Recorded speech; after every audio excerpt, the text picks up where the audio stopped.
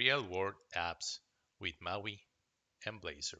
Hello, I hope you're doing great today. In a few seconds, we are going to talk about how you can create real-world applications with .NET MAUI and Blazor. This combination of technologies is one of the best approaches to create high quality enterprise-like applications for both web and mobile simultaneously. And we are going to see a small example on how you can do that. Now, before we continue, please remember to visit fairplaytube.bdiagostarica.com, click the Buy Me a Coffee icon, and select a donation of your preference. This will help us keep the videos and products free for you. Okay, so let's go to the application. In here, we have a small application created in Blazor WebAssembly. If you see, this is same fair play condos, and basically it is a condominium administrator. So I can go to the condos menu items. I can add a condominium, right? So I can say something like condominium 2, and I want the manager to be this test user. And the file, I don't know, let's say that one. And yeah, that's the preview. It's a little big. I haven't changed like the styling and classes. This is very basic layout. So I created, it shows me the logging panel, right? And then it tells me that the condominium has been created, and I see it into the main menu items. Now I can go and do things in the condominium, like add amenities, list properties, add photos, see the photo list, give access to use or see the users with access to that condominium, add users to that condominium. I can delete the condominium, and this one is a test in here to add tenants, but this one I am actually allowing the owners to add their own tenants. Okay,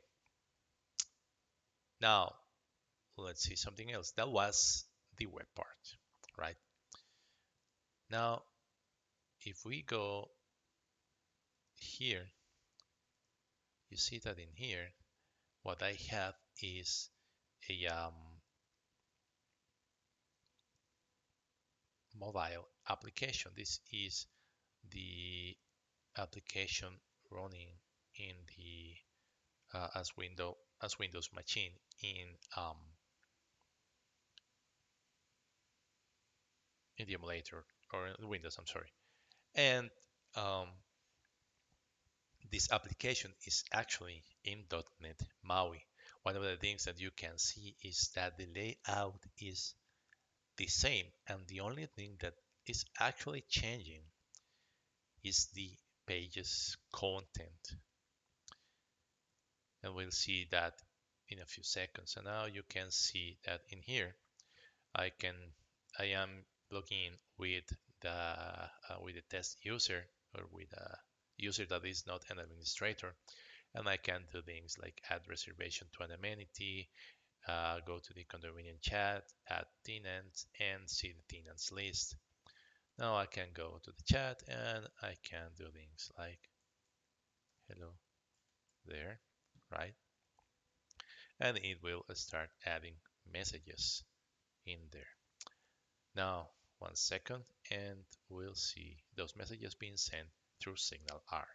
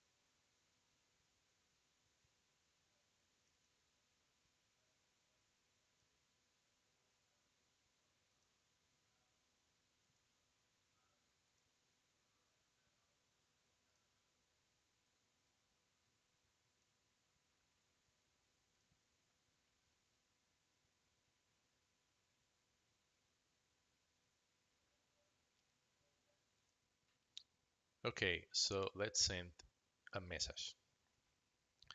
So I am going to send a new message from the mobile application, and then you will see it being received on a screen. Message sent from mobile app. And you see that in the browser app, we see the message. This was being sent from a signal R connection. This is a simple application, but it is, or it has a lot of the basic features that real-world applications should have. Now, let's see how we achieve the sharing of the application, how we did this to work and have the same layout in both applications. Okay, so let's go to Visual Studio and let's see how this was implemented. Okay, so in here we have the application code, and you see that it has a lot of projects. Now, one of the best practices when you are creating projects is that you separate the responsibility or the concern of your functionality. With cases like .NET MAUI and sharing functionality across multiple platforms, that is more than a best practice, and it actually becomes a requirement because there is a lot of code that you might not be able to execute on all of the platforms.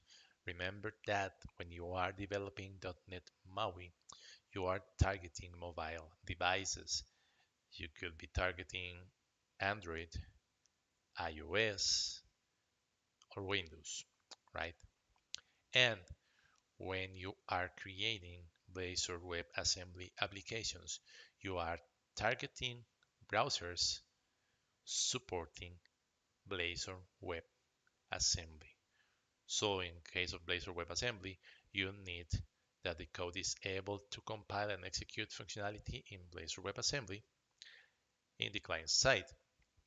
In the case of .NET MAUI, you need that the code can be compiled in the specific platforms and work in those platforms. So you need to do a lot of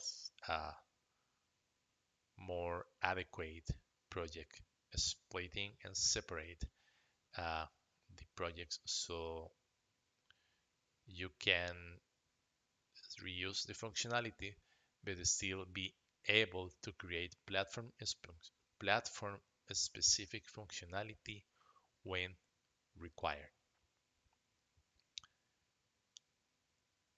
and to avoid having platform specific functionality in places where that functionality is not supported. Okay, so here are a lot of projects, right? One of our main projects is this MAUI Blazor, which is the MAUI application. Now, you will see that in here we have something interesting. When you create a .NET MAUI application, one of the things that you will usually have is a pages folder, and in here we don't have any. If we go to the client side or to the client project, which is the Blazor WebAssembly project, you will see that the only thing that it has at the moment is the authentication.razor page, and the rest of the pages that we saw in the code, they do not exist in there. That is because the pages is effectively a separate project that is platform agnostic. It doesn't have knowledge of which platform that it is that will be consumed from. It's just a Razor class library with the pages. So you see that here I have the pages, and here I have divided the functionality for the admin role and for the user role. So that's in there, and here we have the theming. We have it in here, and then in the specific platforms, we have the tip to indicate where the pages can be consumed from. So you will see that in here, in the main.razor for the MAUI Blazor application, we have in the router, we have these additional assemblies. These additional assemblies basically tells all of the assemblies where the router is going to go and look for the components that have specific URLs. So this custom-based component is a component which is created in the shared UI project, and then we get the assembly because what it requests is the assemblies, right? And then in the MAUI Blazor application, we do the same in the app.razor. Of course, then we need to do things like adding the imports in here and adding the platform specific services and the multi-platform services. So the platforms that are shared between or that can be used for in both the MAUI Blazor application and in the Blazor client and Blazor WebAssembly application, they are registered in um, this class clients initialization, which is actually defined in a separate project, which is consumed from both the client project and the MAUI Blazor project. So you see the program.cs and the MAUI program.cs, they have the platform specifics in there, and then they invoke these services.add multi-platform services to add the services which are going to be shared across all of the platforms to centralize a little bit the code that we can centralize. And that is pretty much or the basis for being able to share your layout and pages for both your MAUI Blazor application and your Blazor WebAssembly application. And this actually allows you to create very good high quality applications faster and deliver faster because you are pretty much just coding the UI and the functionality once, and then whenever you want, you can customize it or modify certain parts of your application to use the platform specific code. For example, you can add pages in your Blazor WebAssembly application, and you can add pages in your MAUI um, application that are actually XAML pages, right? And create more um, platform specific um, windows, right? But if you want to reuse the code and create applications faster, this is one of the best ways to do it in .NET MAUI, especially if you are a web developer that has a lot or current knowledge of that has knowledge of HTML, CSS, and of course a little bit of Blazor. So I recommend you to use this approach. This is really good approach, and as you can see, basically my pages are defined in here and I only created them once. This is everything for now, and soon we'll upload another video giving you more information of this project and sharing a little bit further the magic of C# source generators. Now, please remember, visit fairplaytube.bticostarica.com, click the Buy Me a Coffee icon, and select a donation of your preference. Have a great